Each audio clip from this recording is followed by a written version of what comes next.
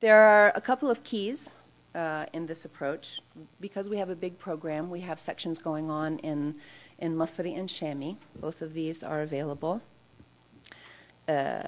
Please don't try to do both in the same class.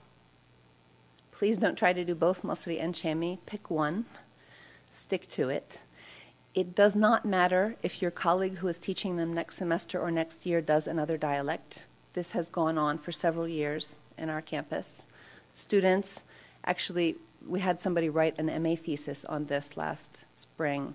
And interviews with the students sort of say, okay, yeah, it's confusing at times and I get mixed up and I have to learn a few extra words, but I know that it allows me to deal with the real world and to deal with speakers from different countries, and I know my Arabic is enriched because of this. So they're on board.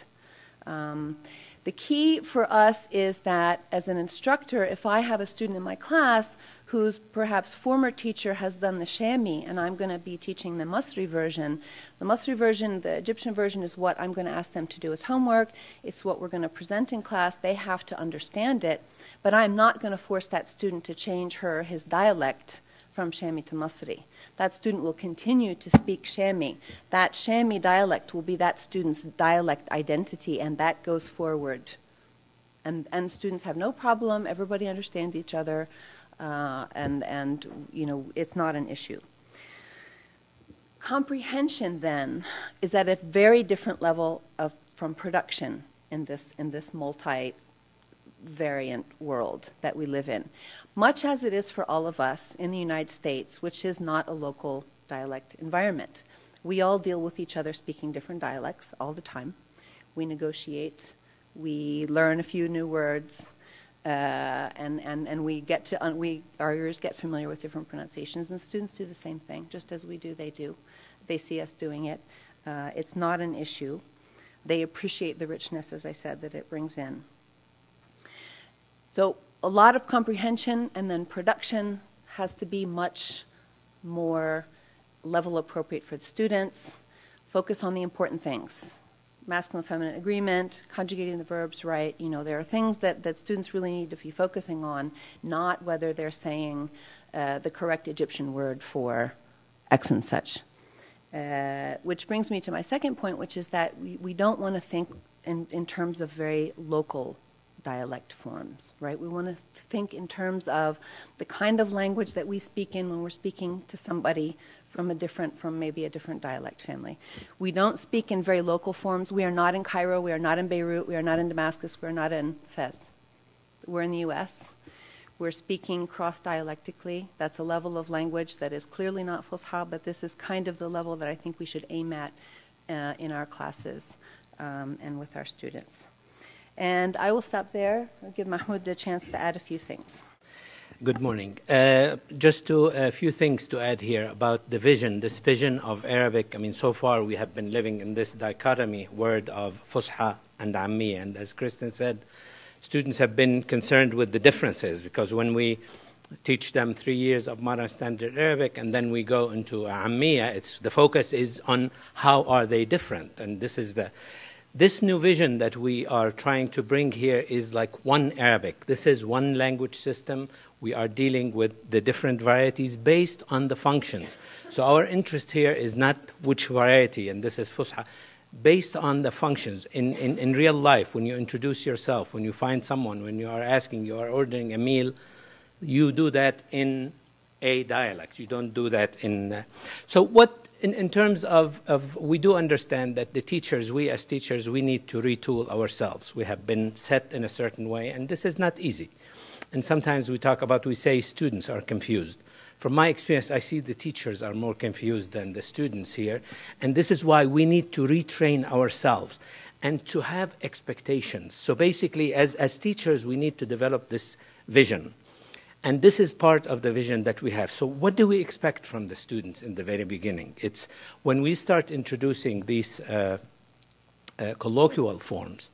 And these forms, I mean, because when the students, when they see in the book, they see the fusHa forms and the amiyya. And as Kristen said, we should not do both, so basically one.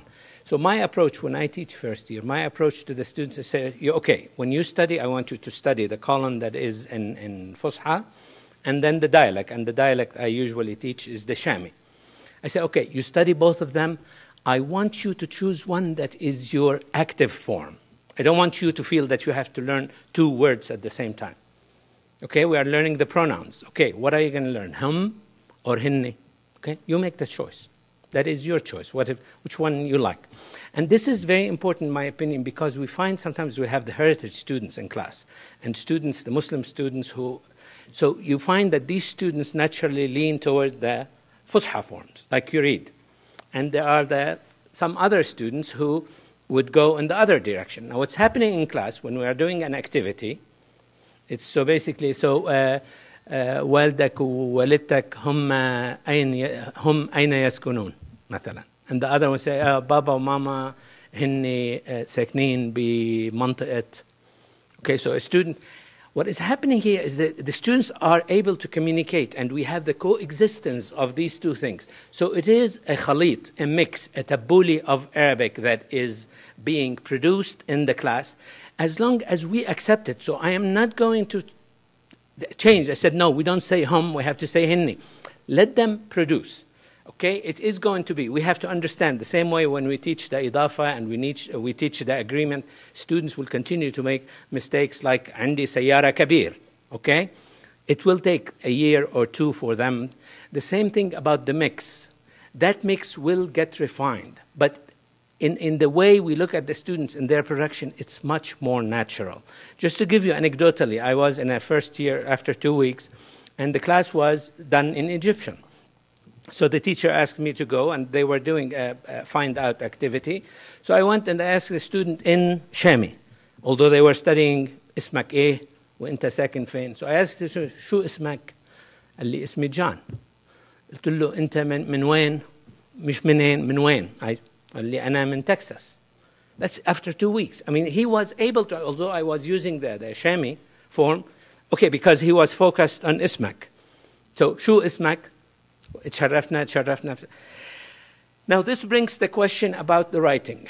I mean, this is one big concern for many of the teachers, is what will happen? To what extent are we going to accept the emergence of form like mish or beddi or aiz in writing?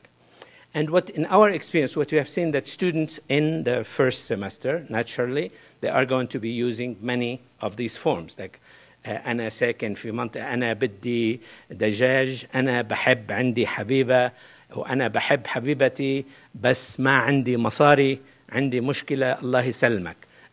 Something like that. The question is, and my approach to this, okay, this is again the cyclical approach to this, that the students will be able, once they have more introduction and when we get to the second semester and the second years, the students will be able to separate, and they will understand that when we do the writing, it is going to be in this more literary style that of fusha.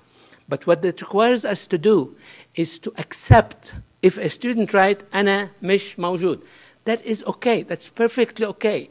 We should not feel guilty because we feel guilty because what about Laysa? Those very students will learn Laysa and they will produce Laysa and they will put Laysa with its Arab when they get to 3rd year. But in that, and what my argument is, and I have some samples, we don't have time to show these, and I say these samples that are written in and have some dialect, if you show it to any native speaker of Arabic, and there are 300 million, none of them won't understand what that student is trying to say. So again, focus on communication, have belief in the ability of the students that they will be able to produce appropriate language. But when we are in first year, first semester, second semester, we have to accept, because the fact of the matter that Arabs, when they write now, if we look at what Arabs are writing in the chat rooms and what they are writing in Muntadayat al-Jazeera, even some on the comments, they are mixing. So why prevent, why not allow the students, why not allow the students to produce that, to have that freedom? But the most important thing is to believe that students will be able to go and refine and be able to produce language that is appropriate as long as they have our support and our encouragement, and as long as we as teachers have a vision. Okay, but remember, focus on communication.